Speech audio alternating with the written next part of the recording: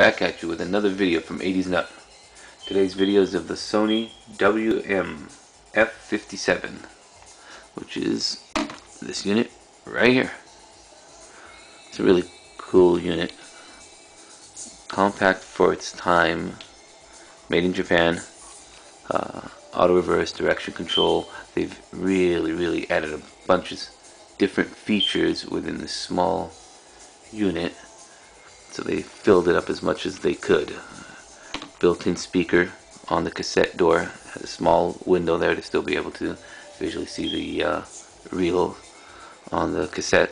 You won't be able to see both reels, but you can see one of the reels. Has your jack for DC voltage, headphone jack obviously, has loop, direction control right here. This one has the Dolby switch. Now there's a whole lot of confusion with this particular unit because they had exactly the same model number. There's no difference, no extra dashes, nothing. Exactly the same model number. One of them had Dolby and one of them did not. So about 5.5 months into this unit, 5.5 months into this unit.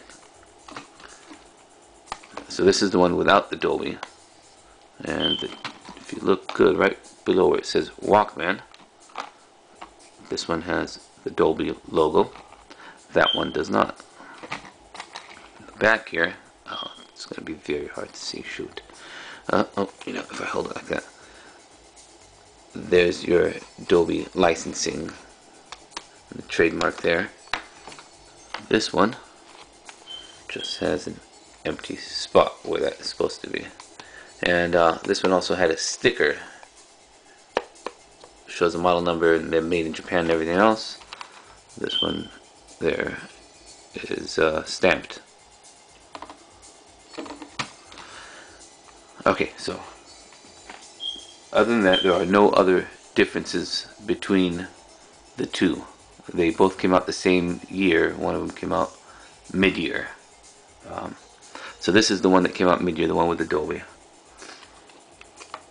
Does have a removable belt clip.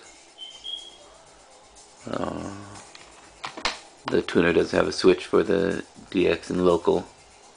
Does have metal and CR2 capable, so it has a switch to be able to control that.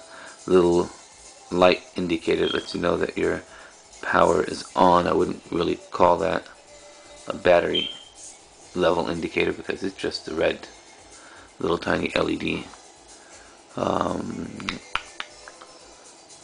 And then you have a switch to control right there, to control the built-in speaker or headphones. I would have guessed that they would just be able to put in the headphone and shut off the front speaker, but it doesn't work that way. You actually have to switch it off and on. I think that's pretty much it for this particular one.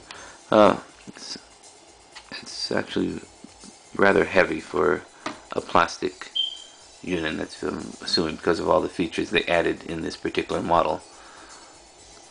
It's a good looking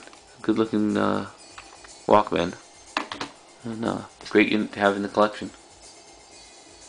Well, I will talk to you guys later. Thumbs up and subscribe. If you have any questions, let me know.